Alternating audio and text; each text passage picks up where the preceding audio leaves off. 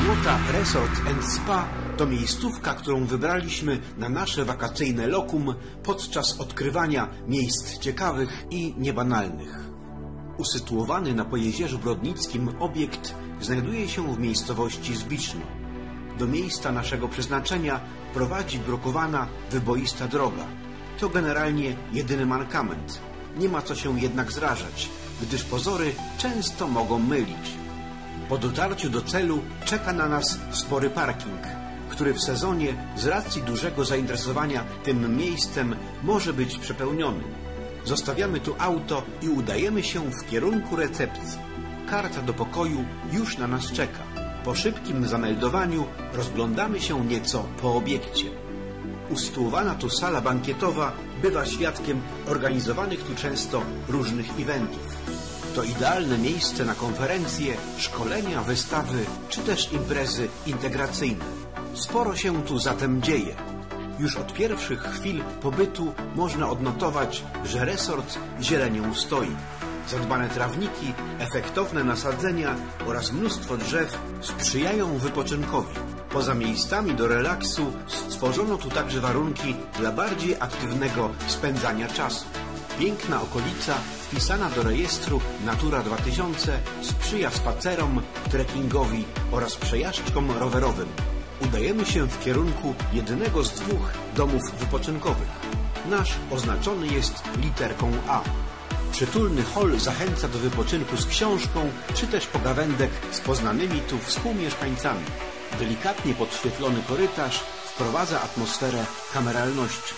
Oto pokój, w którym zagościliśmy podczas naszego pobytu. Poza całkiem wygodnymi łóżkami w każdym pokoju znajduje się biurko, telewizor z płaskim ekranem, lodówka, zestaw do parzenia napojów gorących oraz szafa. Codziennie uzupełniana jest także butelkowana woda. Na wyposażeniu łazienki znajdziemy ręczniki, zestaw podstawowych kosmetyków oraz suszarkę do włosów. We wszystkich pokojach działa bezpłatny Wi-Fi. Wybrane opcje zakwaterowania mają również balkon z zestawem mebli wypoczynkowych. Czas zapoznać się z otoczeniem. Pięknie zagospodarowany teren co rusz zaskakuje a to hamakiem, a to rozstawionymi tu i ówdzie kącikami wypoczynkowymi. Chętni odpłatnie mogą także skorzystać z usług spa. Rozchodzące się zewsząd alejki prowadzą do tutejszych atrakcji. Na zapleczu kompleksu odnajdujemy wpisany wśród drzew dość zatłoczony kolejny parking. W jego pobliżu znajduje się niewielkie osiedle domków wypoczynkowych typu brda. Ta oferta skierowana jest dla większego grona użytkowników, w tym rodzin z dziećmi. Po drodze do rozlokowanych w różnych miejscach obiektów odnajdujemy kolejny zestaw wypoczynkowy. Z usytuowanych na niewielkim wzgórzu domów wypoczynkowych w dolne partie resortu prowadzi wysadzana betonowymi blokami alejka, wpisana w leśny zagajnik. Schodząc w dół, ponownie docieramy do budynku recepcyjno-konferencyjno-restauracyjnego. Tu możemy zamówić choćby drinka, bądź wybrać posiłek z karty dań. Wygodne fotele oraz kanapy sprzyjają relaksowi oraz ogólnie rozumianej integracji. Miejsce to może też pełnić rolę tarasu słonecznego. W dolnej sali codziennie w godzinach między 8 a 10 rano w formie bogatego bufetu podawane jest śniadanie. Generalnie jest w czym wybierać i na pewno nikt ze stołówki nie powinien wyjść głodny. Dobrej jakości składniki zachęcają do degustacji. Łasuchy mogą mieć trudności przed powstrzymaniem się, aby po zasyceniu pierwszego głodu dobrać sobie coś jeszcze na ząb.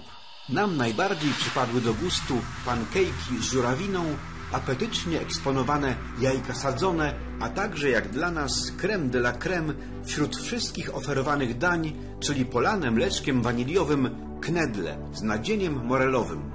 Warto tu przyjechać choćby tylko dla tych knedli. To istna pycha, co rozpycha. Obfite śniadanie można strawić wśród grona znajomych na rozstawionych na dworze stolikach, kończąc choćby niedopitą podczas porannego posiłku kawę. Na Miluzińskich czeka z kolei plac zabaw. Widok na jezioro zapewniają rozstawione altanki. Resort dysponuje także miejscami noclegowymi dla bardziej wymagających klientów. Willa Lakeview oraz willa Rytebłota stają na wysokości zadania, dając niebywały komfort wypoczynku w efektownie wyposażonych wnętrzach.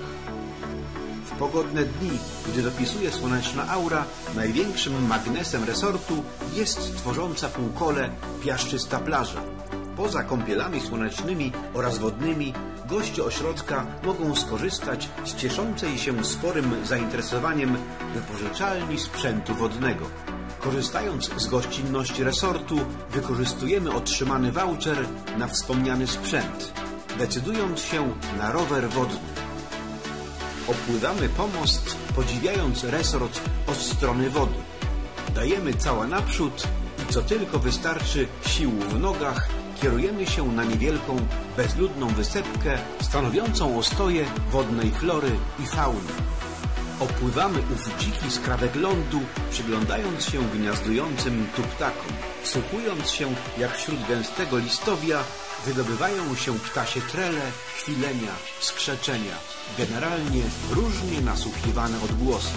Robiąc rundkę wokół trzcinowiska, udajemy się na otwarte wody jeziora Zbiczno. Akwen jest odpływowym jeziorem rynnowym. Uważane jest za najgłębsze na całym pojezierzu Brodnickim. Jego średnia głębokość wynosi 11,7 metra, natomiast głębokość maksymalna to 41,6 metra. Powierzchnia zwierciadła wody według różnych źródeł wynosi z kolei od 121 do około 129 hektarów. Akwen niemal w całości otoczony jest lasami.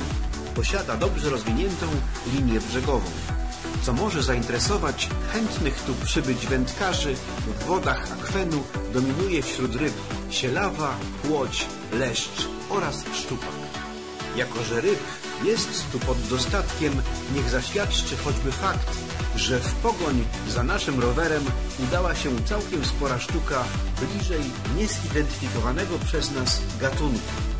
Przybrzeżne trzcinowiska sprzyjają z kolei chwilom izolacji, wypoczynkowi i kontemplacji, tak zwanych niespotykanych okoliczności przyrody.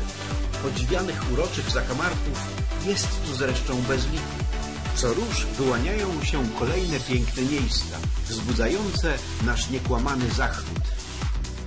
Przybrzeżne szuwary są miejscem, gdzie składa i wysiaduje swoje jaja wiele gatunków ptaków wodnych. To miejsce niezwykle bogate i różnorodne. Szuwary idealnie nadają się, aby w ciszy i spokoju z pozycji roweru wodnego zażyć cudownych, błogich chwil wyciszenia oraz słonecznego opalania. W dzisiejszych czasach homo urbanicus kontakt z przyrodą bywa dla człowieka sprawą bezcenną. Zmęczeni pedałowaniem, ale pełni zadowolenia z odbytej przygody, zwolna zbliżamy się do resortowej przystani. Nasza nieśpieszna wyprawa powoli dobiega końca. Pora zwolnić rower, aby dać radość kolejnym, oczekującym na wodną przygodę chętnym. Rozglądając się po plaży, szukamy dla siebie miejsca, wypatrując akurat zwalniające się łoże balijskie. To idealne miejsce, aby z tejże pozycji móc pokontemplować zbliżający się zwolna zachód słońca. Kryjąca się za firmamentem leśnej gęstwiny, żarząca się odcieniami złota i czerwieni, ognista słoneczna kula rozświetla otoczenie ferią ciepłych, pastelowych barw. Zwolna wyludniająca się plaża skupia grono najbardziej oddanych słońcu plażowiczów. Nad resortem zwolna nastaje wieczór. To czas, kiedy goście ośrodka zaczynają celebrować wieczorne Polaków rozmowy.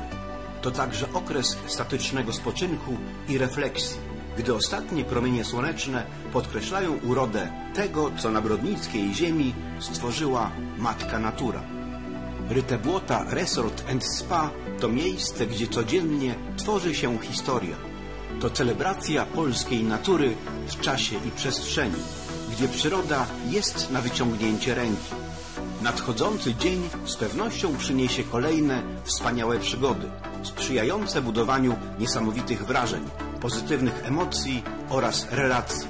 Wreszcie do tworzenia własnej kolekcji wspomnień o uroczym resorcie nad jeziorem w Zbicznu.